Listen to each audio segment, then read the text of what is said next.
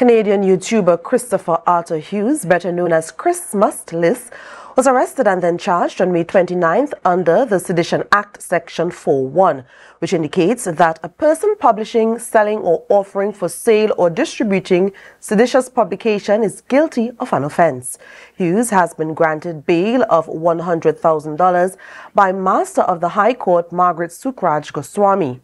He was released under the condition that he surrender his passport to the court and stay at the home of his former attorney, Criston J. Former Attorney General Senior Counsel Anand Ramlogan is currently representing Hughes, who is expected to reappear on June 6, 2024.